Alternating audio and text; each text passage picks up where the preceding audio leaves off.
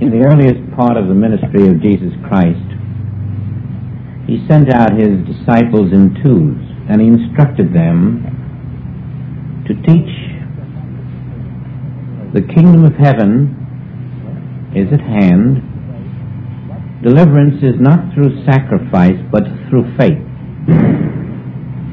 Faith in something that the disciples, before meeting Jesus, never knew anything about. They were quite surprised by his teaching and never really understood it as they went along, doing exactly as he bid them. One of their greatest surprises was when he told them that in the kingdom of heaven, women are just as important as men. Oh, this was quite a shock. They weren't used to anything like that. They thought the man ran the family. The man ran the world. The man did the dictating. The man said, this is what we shall do. Jesus said, oh no, no. God is no respecter of persons. In the kingdom of heaven, male and female are one and the same. Now that was quite a shock to them. In a lesser way, it's quite a shock to us to learn the truth about the beautiful things in life. When we are told that a rose is no more than a rose, name it and drop it, it's as if someone had said to us, destroy all the beauty in the world. Lock yourself up away from it, close your eyes to it, and never see it again. But it's far from that. As we begin to look closely at the revelation that a rose is a rose is a rose, along comes the words, the fragrance, the texture, the shape, the size, the color, the beauty that you see is your own consciousness. God did not put that rose there. Your consciousness put that rose there. That rose is going to fade. Then what are you going to say? And we dwell on that a bit. What are they trying to tell me? So Joel says, well, when the rose fades, what have you got? If all you have seen is a material rose, or even your mental concept, which you call a rose. And we find that there is a love that sent that rose to you. When the blossom fades, the love is still there. That begins to permeate our consciousness a bit. And now we think of somebody sending us a dozen roses. Yes, the roses will pass away, but the one who sent the roses to us with love is still there, and that love is present ever. But now we go another step. Who sent the roses to your garden? The same love that sends someone a dozen roses is the love that sent roses to your garden. The love that put flowers throughout this universe, the love that put cattle on 1,000 hills, the love expressing all that we interpret as visible form.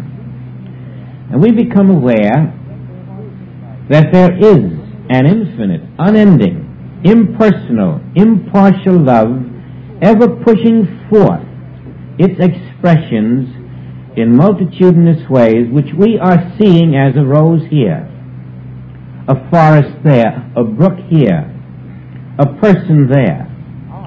All of the things that we are seeing are our interpretations of this invisible power of love. Now then, the purpose of telling us that a rose is a rose and nothing more, is to make us understand that in glorifying the form of the rose, we are still in that consciousness of the mind which is not aware of the invisible presence, the essence, the reality, which we are interpreting in our minds as the form of a rose. We are being lifted above our mental impression into a transcendental realm where we can glorify not the form of the rose, but the Creator, through whom this appearance of that form became possible. We are told to sow to the source and not the effect. But why? Why must we learn to do that? We're very content with our roses, knowing this isn't going to improve our feeling about the beauty of the rose. But you see, it's a two-sided coin. And while you are content to look at the rose, to glorify the form, that same mind which is doing this must also glorify the other side of the coin, and must glorify the forms of disease as well, the forms of poverty as well, the forms of evil as well. Because the moment this mind identifies the rose as beautiful, identifies the form as lovely,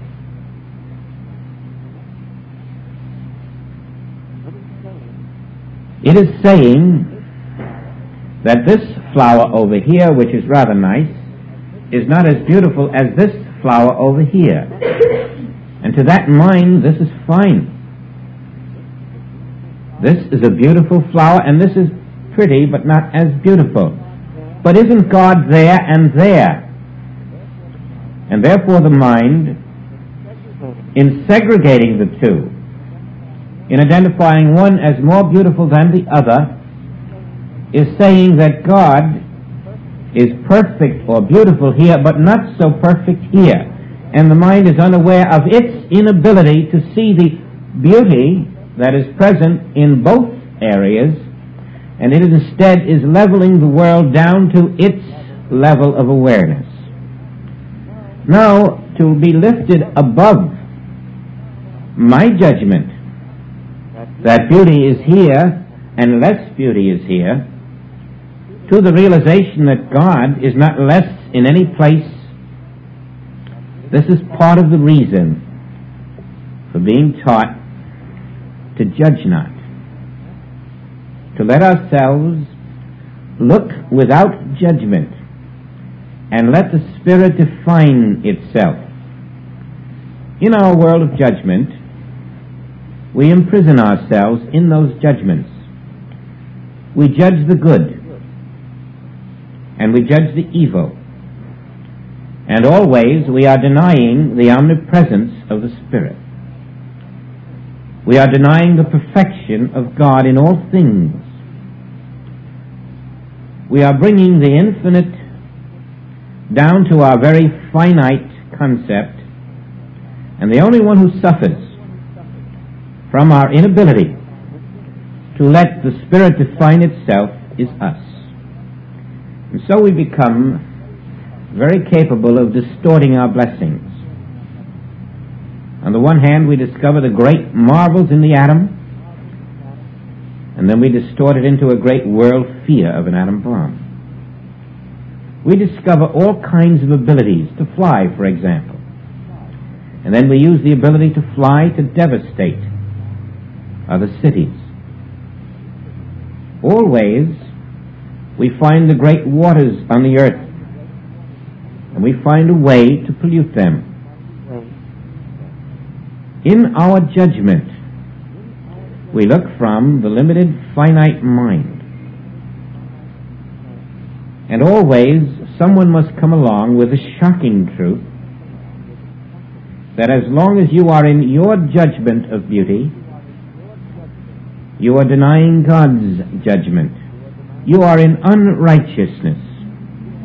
You are in the limited concept of life, and you are shutting yourself off from the unlimited. Now, we have heard about people who talk to flowers,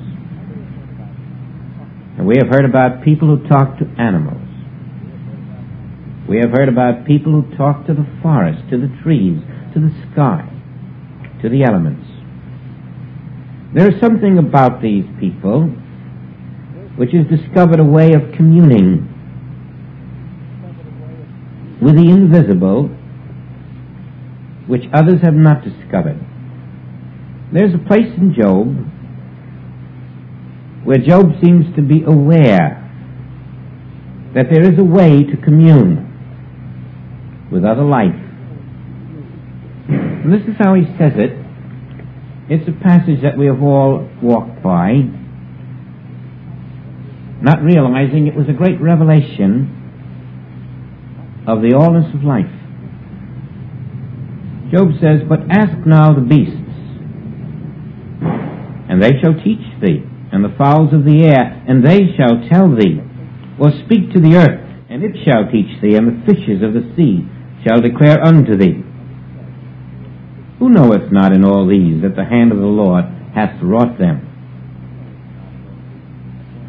In whose hand is the soul of every living thing, and the breath of all mankind." Now, if you will look at a rose in another way, if you will ask the rose, if you will ask the flower, you will discover another great shock, almost as shocking as, or perhaps just as shocking, as the disciples discovering that women are just as important as men in the kingdom of heaven on earth. We are under the assumption that there are higher forms and lower forms, we of course being the higher. But in spirit, we learn that we are a spiritual being, and that all that exists is spiritual being, and the illusion of a higher form and a lower form is completely crucified. We are no higher than the ant. We are no lower nor higher than any other form on this earth. And it would be a marvelous thing for us when we come into that realization. It reminds me of that great story by J. Allen Boone. And when you read it years ago, Kinship with All Life, you may not have been ready to fully comprehend the spiritual significance of what he had discovered. And so I want to review it very briefly so you can see that even before there was an infinite way, there was a oneness understood by certain individuals on this earth who had caught the fact that a rose, a dog, a moon, a star are much more than they appear to be. A rose isn't just something that beautifies and gives off a fragrance. It is a doorway. And if you learn to walk through that doorway, you walk into a promised land. It is a window to the face of God. And not only is the rose that, but every person you meet and everything you see is another window to the face of God. Everything on this earth is a doorway to the infinite. And when you become aware of it, you learn to do what this man, Boone, learned to do. He was given this famous dog. This was before RKO theaters. RKO was a moving picture producing company. In fact, it was in the days of Douglas Fairbanks Sr. And he was given this dog, Strongheart, which had performed very valiantly in the war. was an exceptional police dog and combat dog. And the owners had trained the dog, and now they were compelled through some commitments to go elsewhere for 3 or 4 months, and he had to take care of the dog, and he didn't know what to do about it. Just how they'd get along, and all that. And so the very first night he found out his problem. Here was this dog, and he just didn't know where it was supposed to sleep. And so he moved over to one side of the bed, figuring he'd let the dog make his own decision. And he did. He jumped right into bed. That's 125 pounds of dog. And the next thing he knew, the dog was turned the wrong side up. Head where tail should be and tail where head should be. And he thought, what am I going to do about this? The next thing you know, there was some automobile down the street making some special noises, and up jumped the dog, and as he did, out fell the man. And this went on 3 times. Every time a street noise developed, the dog would leap up, ready, alert to attack, and the man would fall out of bed. He decided to have a talk with the dog. And so the only way he could think of doing it was to say, now look here. I'm here to take care of you, but I'm the boss, not you. Now I've told you 3 times I want your head where the pillow is, and 3 times you've disobeyed me. I can understand you're jumping up because you've been trained in combat to do that. But as far as where you put your head and your tail, that's my business, and I'm telling you what I want. And he stared at the dog, and the dog stared at him. The next thing he knew, the dog gently put his jaws around the man's hand and drew him to the window. And then the dog let go of the hand and took the French curtain in his jaws, lifted it up, and let it drop back. Suddenly the man understood. The dog was going to leap through that window at any intruder. And he had laid in the bed a certain way with his head facing that window, because that was his quickest way to get through the window if he had to. And he was doing it all to protect the man because that was his function. And so he had lain in bed the opposite way, only to protect the man quicker and more effectively. As soon as they turned the bed around, everything was right again. He found the dog could communicate with him and hear what he had to say. And as they went on, he discovered a strange quality in this dog. This dog seemed to be able to read his thoughts. And so regardless of what he was thinking, the dog was reacting to those thoughts. And it gave him a great pause to wonder, how could the dog read his thoughts? One day he had an opportunity to do something about it. He had decided that in order to learn how to train the dog, he had to give the dog more latitude, because the dog seemed to have the ability to think, to communicate, and to make intelligent decisions.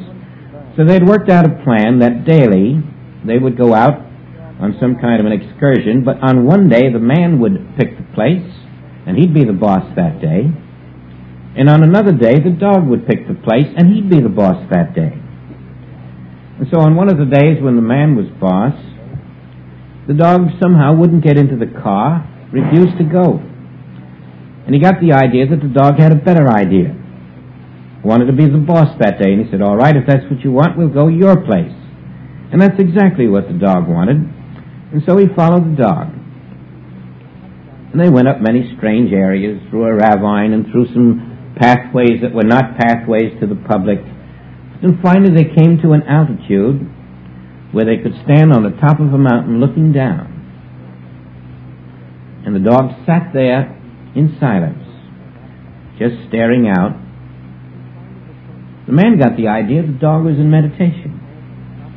He could hardly believe it. And then he thought he'd steal around to find where the dog's eyes were looking at.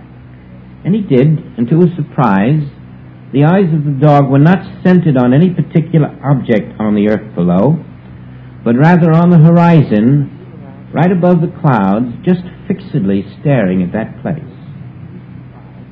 He thought, this is a very strange dog.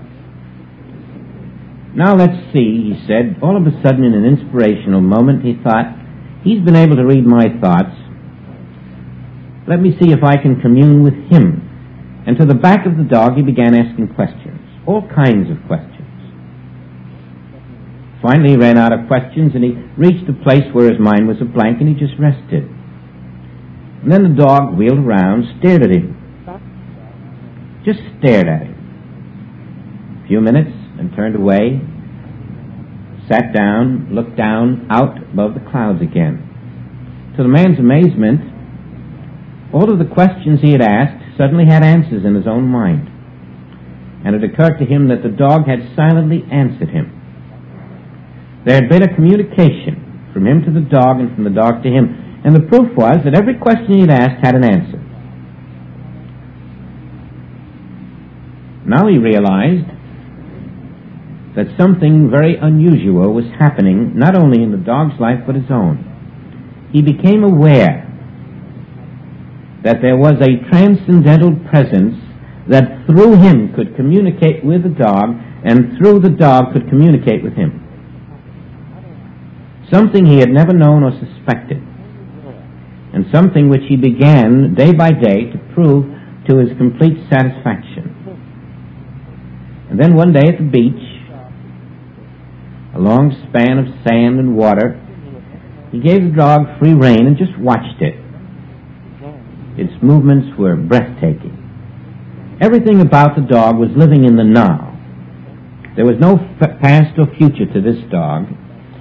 He'd run into the sea and out, up and down, and then he'd rest, thinking of something to do, and then he'd do it. And everything was poetry in action. And for the first time, Boone looked out and realized something again that he had never known. Something which has to do with a rose. He looked out and he saw that up to now, he had begun to think that the dog was expressing divine qualities. And now suddenly he realized that wasn't true. He suddenly knew that divine qualities were expressing a dog. In this, he reached a great mountaintop of understanding. He had caught the illusion of form and the reality of the divine, which is expressing to human sense as form. And for the first time he felt that he had really seen a dog. Now as he learned more and more about this, he discovered that every day, he could sit with the dog in silence and they could commune, that the dog already was in perfect meditation. It was he who had to come up to the level of the dog. And when he did, if he thought, I am superior to you, I'm the human being, and I'm the master here, he found that communication between him and the dog was impossible. It was only when he became totally humble and erased all idea that he was superior to the dog and recognized that they were both spiritual being expressing in different forms, then did communion take place. Then was there an exchange of thought, and it wasn't the dog's thought or his thought, it was what he called the voice of existence, functioning through both of them. Now, if this were an isolated instance, it could be forgotten. It would be something only that dog lovers would care about. Let's go a few steps further, and we find then that this man now applied his knowledge in other areas. He found, for example, that rattlesnakes only bit white men. They never bit Indians. And he discovered that the rattlesnake is as susceptible to meditation as the dog, provided there is a witness who does not see a rattlesnake, but who sees invisible spirit functioning there. And then the two-way communion again is set up, and the American Indian had already perfected that.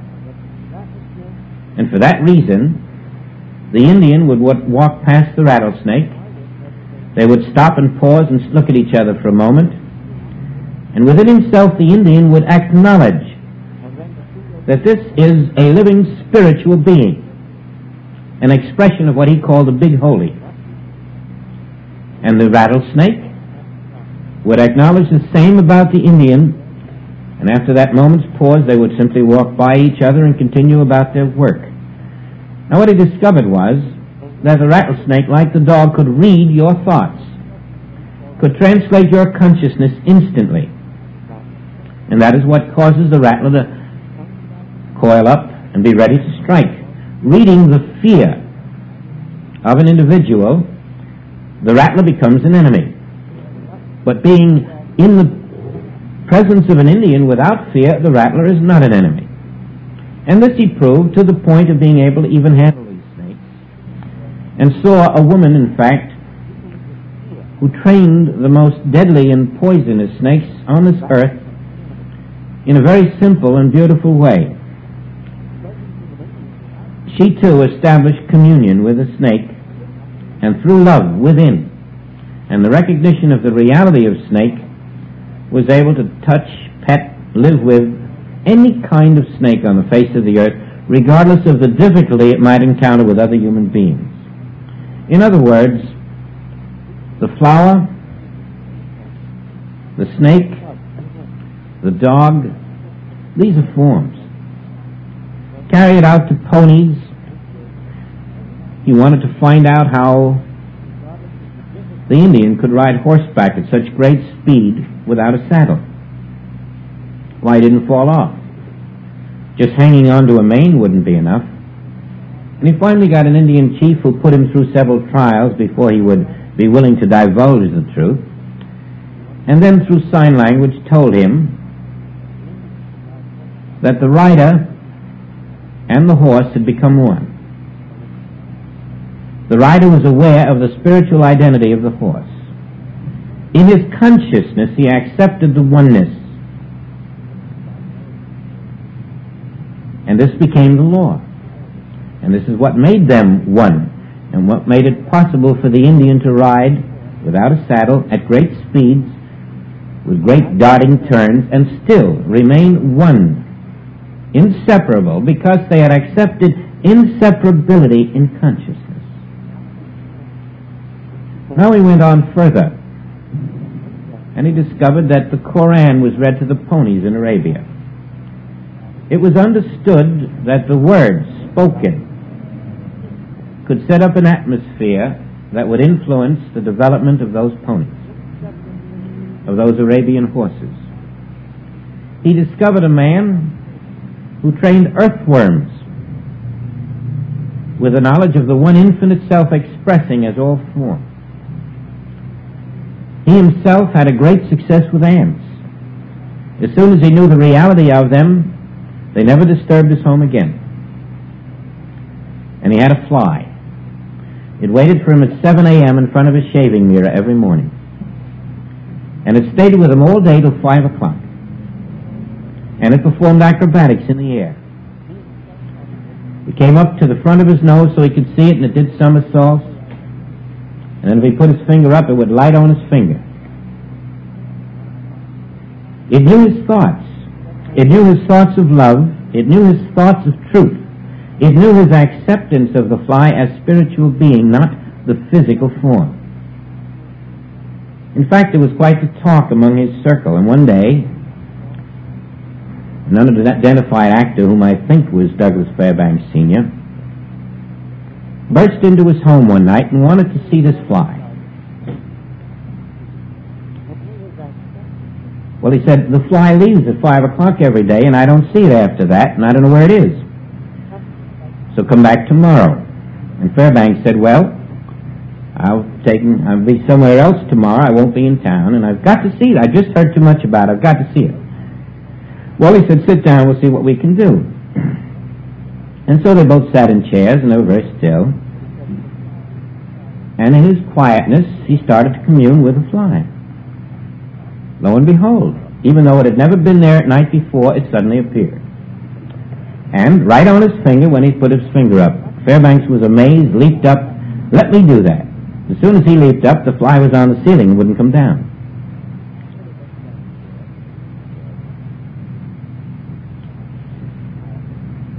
He was crushed. He had stood in front of matinee audiences. They had worshipped him, and here was his fly spurning him. It just couldn't take that. And he demanded to know why the fly ran away from him and not from the owner. The owner said, well, I don't think he's a fly. I don't look down to him as an inferior at all. You do, and he knows it. And you know, Fairbanks just sat there quietly thinking it over. And he said, you know, I'm beginning to understand. Forgive me. And in that instant, the fly came down from the ceiling. Now, there were so many stories like this put out by Boone, and such a wonderful understanding that behind the visible is the one invisible, that few people caught this because it was written way back.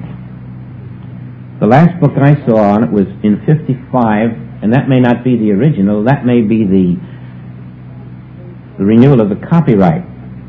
The first was about the dog Strongheart. The second was called Kinship with All Life.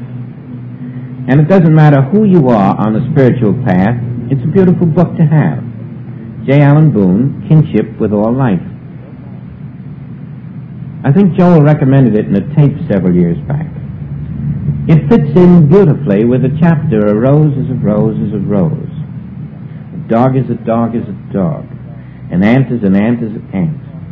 Behind every visible form, including people, what is there? If we accept the form, we're sowing to the flesh. If we accept the spirit, we're sowing to the spirit, and then we're learning that God is the only being. God is the only being, and how can anything be imperfect?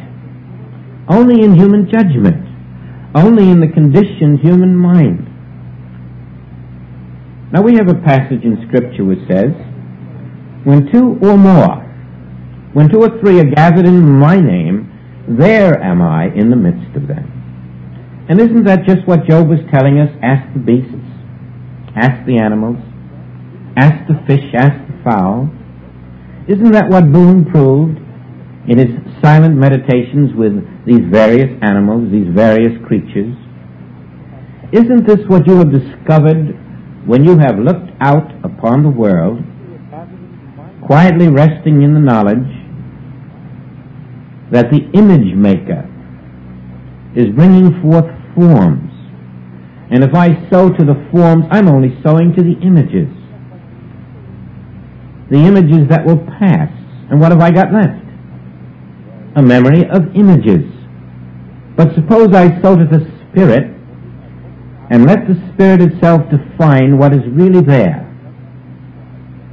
Then we see the rose that we had thought so beautiful, so glorious, is all of that. But it's much more. It is but a promise of beauty unseen by the naked eye. Beauty unseen by the eyeballs. Beauty that we cannot begin to even suspect with a sense mind. This is but a hint of greater things to come. And actually, if you take the teaching of Jesus that the kingdom of God is at hand, it is a hint of greater things that are at hand right now. Now go back to the first beatitude, blessed are the poor in spirit. Here we are, looking at these beautiful flowers. Do you realize we're content to stay that way? We're content to say, this is beautiful, and I will tolerate nothing else that will change my attitude toward this. But the poor in spirit can look at beauty and say, beauty must be as infinite as God. And therefore, this beauty that I behold now with the eye must be very insignificant in the infinite beauty behind it, which is making it possible to appear here to my eye. And that is when you become ready to look at the invitation of the rose, which says, walk through me. Enter me as you would enter a door, and then be still. And let the Spirit of God, which gave utterance to me, define me, my function, my place in the scheme of all life. And then you will find that I, a rose, and I, a dog, I, a star, I, an earthworm, are all part of one great plan and one great purpose. We are the one life appearing in the multitudinous forms. And only that life can define itself in the vacuum of your mind. We are transported above the limitations of mind and body into the realm where spirit defines itself. The flowers will pass, the dogs will pass, the persons will pass, the things of this world will pass. But I, the Spirit, I shall not pass, for I am thee. And to know me aright is life eternal, not to know the form of the rose, the form of the dog, not to know the forms of this world, but to know the essence behind the forms of this world will bring you even to a greater enjoyment of the forms. And then we will not cling to those forms. We will enjoy them at a higher level of ourselves, at a level that is not attached emotionally, at a level that is not hurt emotionally, at a level that perceives the permanent reality behind the form. That which is ever permanent, ever perfect, not becoming good one day and bad the next. And so a rose is to be enjoyed. It is also to be a sign of an invisible, infinite love, which is saying, behind this rose, I am. And when this rose departs, do not despair. When this person departs, do not despair. When this dog departs, do not despair. A rose is a rose. Name it, and that is all. A dog is a dog. A person is a person. And you are a person. But don't be stuck with that limitation. See the spiritual essence of the rose, and you will discover the spiritual essence of yourself. And then you are he who has discovered the meaning of poor in spirit. Do not be content with the form, the finite, that which has a boundary and a limitation. You are unlimited essence. The rose is unlimited essence. Remove the mask of form in all things and taste the spiritual reality that is there speaking to you as the voice of existence. Now as we do this, we too can talk with a rose. We too can talk with a dog. We too can talk with a slug in the garden. We can talk with an ant. We can talk with any person or any form of life on the face of the earth if we recognize that God is already speaking where it appears. But when two or more are gathered in my name, there am I in the midst of them. Now you are the one. And that object, that tree, that flower, that blade of grass is another one.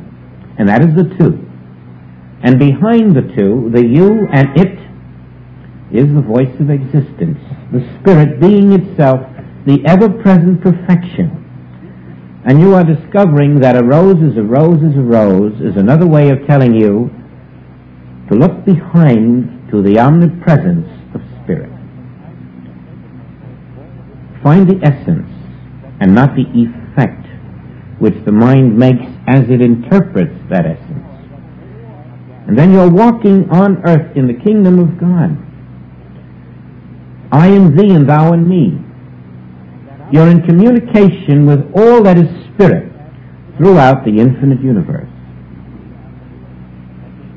You have found what Boone called the lost universal language of silence, the still small voice. It would be so easy for Joel to teach us that there is no evil. We'd all jump through a hoop and say, hallelujah. But he has to teach us, too, there is no good. There is no good that fades and no evil that fades. There is only the omnipresent Spirit. And as we learn that, all of the things of this world have a new significance. We feel that even the evil is our misinterpretation of the invisible love that is there. We can rest in the knowledge that omnipresent love is all there is, and our judgments have produced that which we call evil because we had them on the second side of the coin which we call good. It is only when we eliminate the coin of judgment, the two-sided coin which says this is good but that is evil, that we discover we were wrong in both cases. Only the essence is there, I. And then we have the perfect universe revealed. Then we too are walking forth like the disciples, declaring to the world, the kingdom of God is at hand. Don't believe what you see with your eyeballs. Don't fall into the trap. If you talk about health, you're going to have to see that there's sickness there too. But if you talk about the invisible perfection which is here and only it, neither health nor bad health will fool you, and you will find permanence in the harmony that is present. Translated into practical living, we're told by Joel that the moment you know there are not good flowers and bad weeds, good robins and bad bugs, that you can come to that inner understanding which will even change a bug from being a pest that is hurting your garden to a harmless bug. It will be restored to its function, which is always a good function, like an earthworm, which prepares the soil, which fertilizes the soil, which loosens the topsoil so that it may receive oxygen. We find the earthworm a very valuable citizen. Also, if there is any person who is doing evil, your knowledge of the non-existence of evil, because of the all-presence of Spirit, must ultimately remove that person from the place where he can commit that evil. In short, the infinite flow of Spirit is always the invisible reality of all that you see. And when you finitize an object and accept it as the reality, you are denying the presence of the Spirit, which through the glass darkly of human vision becomes that visible effect. You are pulling down the blinds on infinity, separating yourself from it. And so a rose does have a beautiful texture, a beautiful color, a beautiful aroma, but there is no place on this earth where God is not. Let us enjoy the effects, but let us never lose sight of the fact that God alone is being. And as this becomes your consciousness, God alone is being, you will be able to look at the bush which is threadbare, full of holes, and in your quietness you will commune with that bush. You will let the voice through you, through it, which is ever there expressing as the Word, the presence, the life, the love, restore that image to the truth of its invisible essence through your enlightened consciousness, for you and the bush are the two or more who are gathered in my name. And you are that one who is the majority with God. Now we have been given this dominion, to the extent that we practice it, to the extent that we deny all that which would tempt us into the belief that God is not functioning where the bush appears to be bitten by the worms, or by the slugs, or by the aphids. God is functioning there. We are looking at universal consciousness outpictured, and we're saying it's an aphis biting our tree. It isn't. It's universal consciousness made visible. And we must escape that false cosmic consciousness which is bearing false witness to the presence of God where we stand.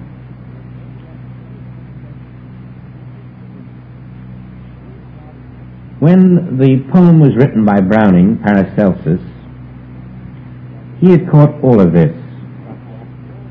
He had caught what Job said about communing with the animals to discover the truth, what Boone discovered with his dog and his rattlesnakes and his ants and his flies, and what Joel has taught us, the imprisoned splendor. The one great thing that Boone further found was in response to his quest to discover how could a combat dog be so transformed from a vicious, aggressive, belligerent animal, ready to go at your throat in a moment, to a friendly, loving, affectionate, sharing dog. And he found his answer, he said, not from the trainer. He found it instead by communing with the dog and letting the dog teach him what it knew about itself. And it taught him that it had become aware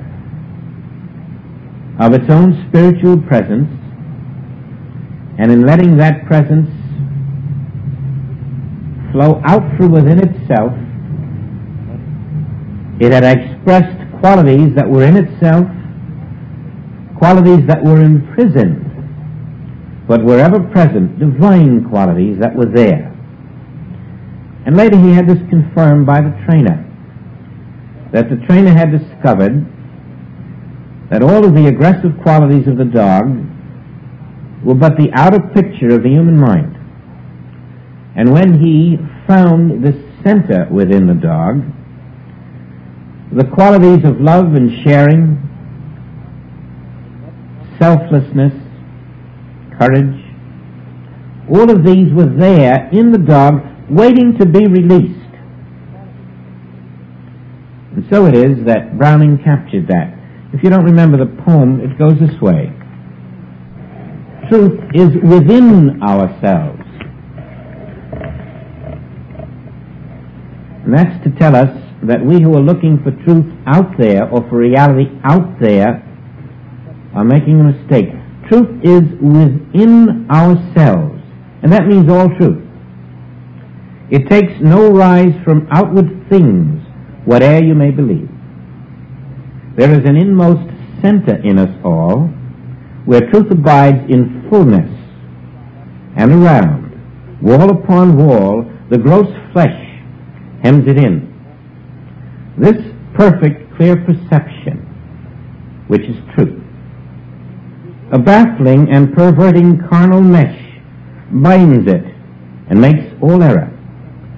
And to know rather consists in opening out a way whence the imprisoned splendor may escape, than in effecting entry for a light supposed to be without.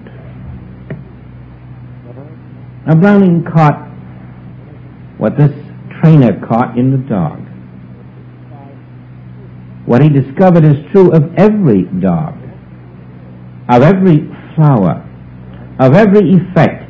In it is an inmost center where the truth is imprisoned, waiting for the witness to come along.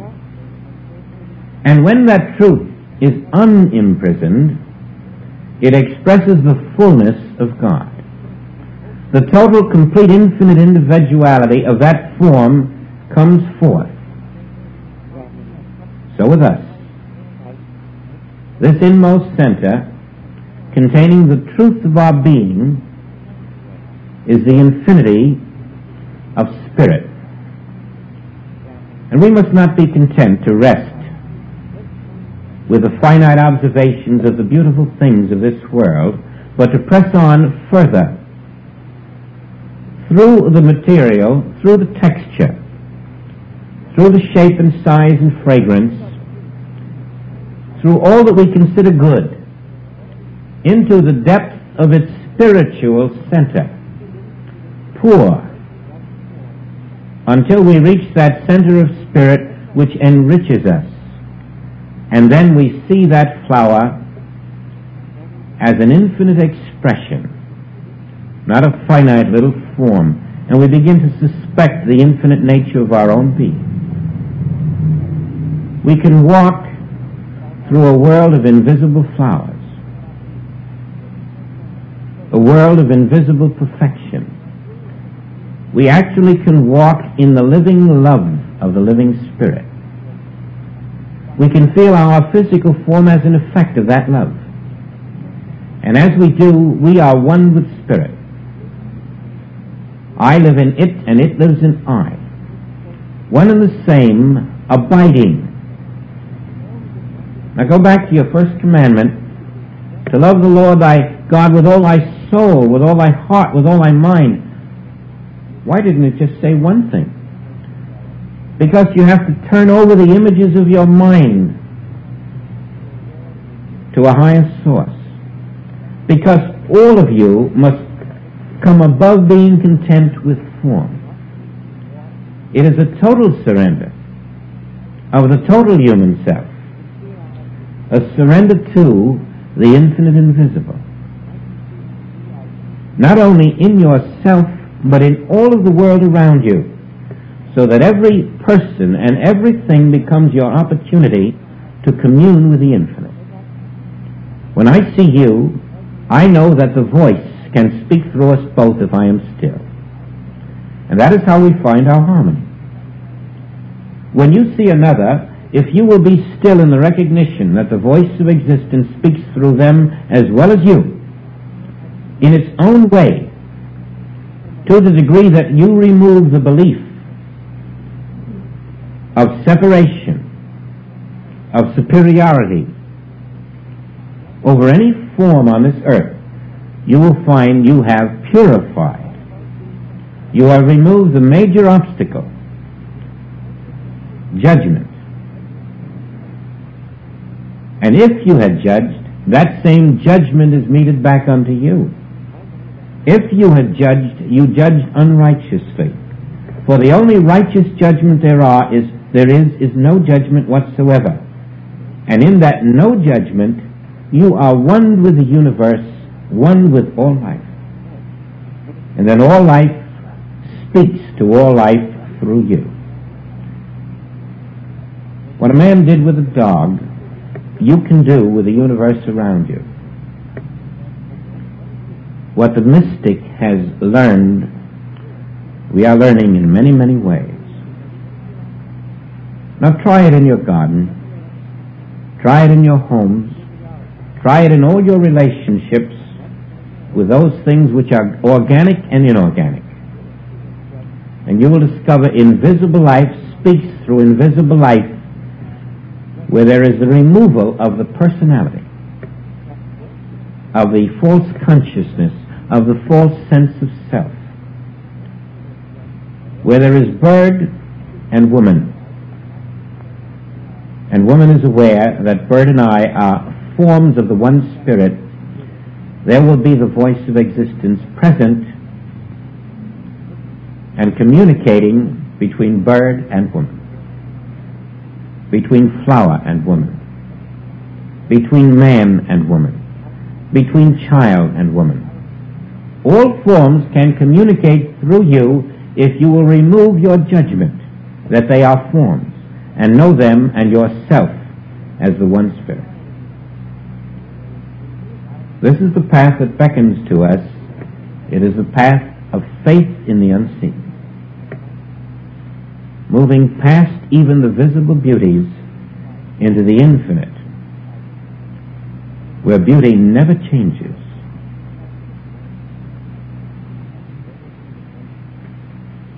We're going to end this with a kind of a new Lord's Prayer. This Lord's Prayer is the same that Jesus taught, and yet it's another way of looking at it. As you sit there, think of me for a moment and know that I am not here. Only God is here.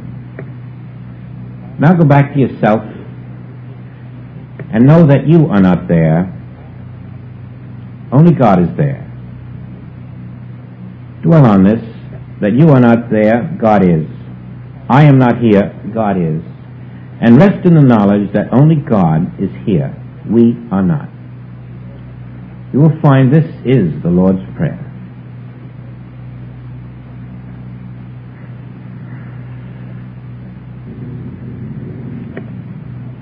As this truth takes root in you, you will find it is a truth that you can depend upon anywhere at any time. Never is there any other presence than God. Regardless of the form that may be confronting you or behind you, or in your future or your past, never is there another presence than God. When you nullify the belief in the other form and in your own, in the knowledge that only God is here, only Spirit, you are in the One, and the One will express its perfection where you stand. It will guide you. It will go before you. It will perfect all that concerns you.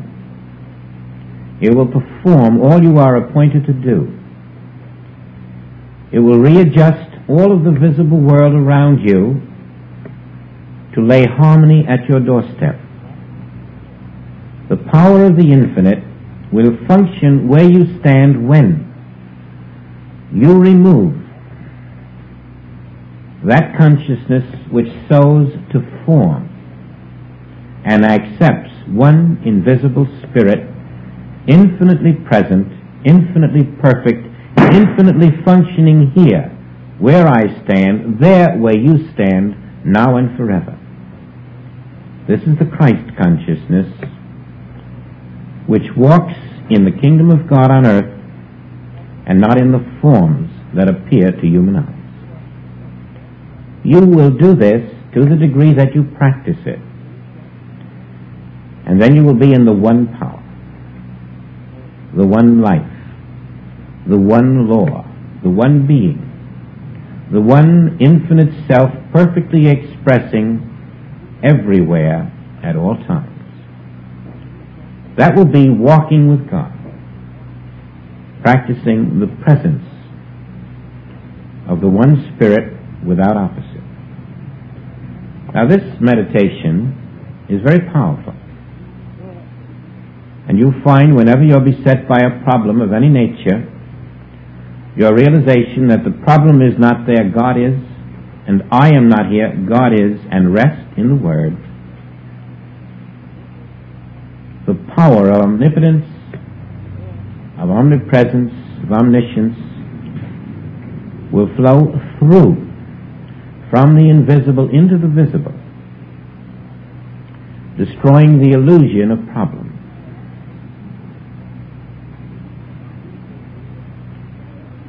It is a very simple meditation, and it covers every word in the Lord's Prayer. We might discuss that further in the second half, among other things. God is there. God is here. All else is the image of the false world consciousness. And in that we rest.